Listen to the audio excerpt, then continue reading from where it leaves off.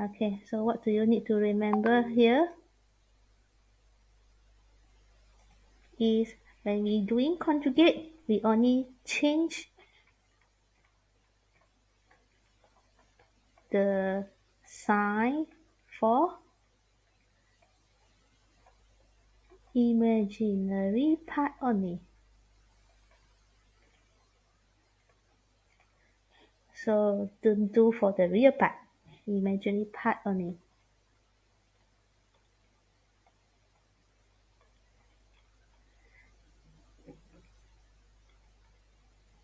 And then what is the relationship between complex number and its conjugate?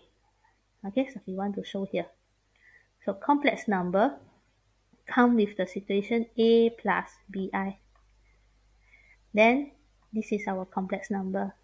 When it time with its conjugate, z star, conjugate will be a minus bi. So what can we get here? We will expand like usual. A times a, we get a square. Then a times negative bi, we get negative abi. And then b times a, we get positive abi. And then b times negative b, we get negative b. And then I with I square. So I square, just now I square, I ask you to remember. I square, we can get to negative 1, correct? Negative 1 here. I square, always remember I square, we get to negative 1. So, therefore, negative abi, positive abi cancel each other. And then we go for negative bi square, will become negative b square, negative 1, because b times b, negative b square, I times I square. So here we get to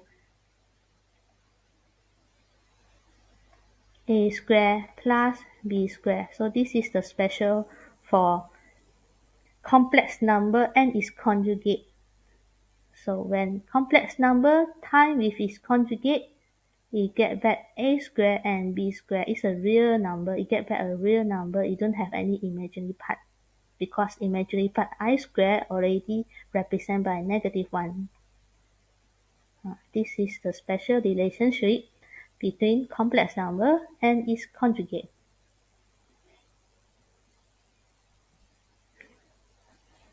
Okay.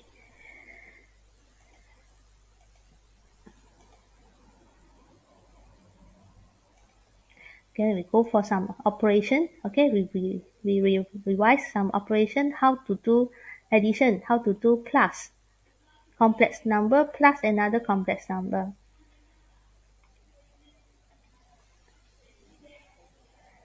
One complex number plus with one complex number, how we operate it? We will take the real with real, imagine with imagine. So 3 plus 4, real number with real number, which is 7.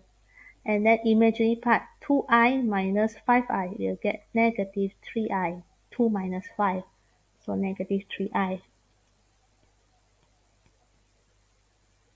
So if you have a subtraction, same also, real number with real number, imaginary part with imaginary part. But first of all, you expand first. It will be 5 negative 3i minus 4 plus 5i, because negative become positive. So real number with real number, we get 1. Imaginary, if imagine, negative 3 plus 5. So it will become positive 2i. So this is how we do addition, plus, and subtraction, minus. If multiplication, you have to be careful. If it is not complex number and conjugate, we have to, if it is complex number and its conjugate, we can straight directly go for this part. If it is not, then we have to expand one by one. So for this case, this complex number and this complex number, they are not conjugate. They are different complex number. So how we going to do multiplication? We expand one by one. So 1 times 4, we get 4. 1 times negative I, we get negative I. Continue. Negative 3 times 4, negative 12i. Then negative 3 go for the back, negative negative become positive 3i squared. Okay, so put your I square first because it can become a number. So at the same time, you can see negative I, negative 12i here will give us up to negative 13i.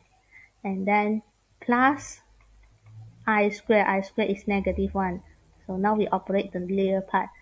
4 minus 3 will get 1.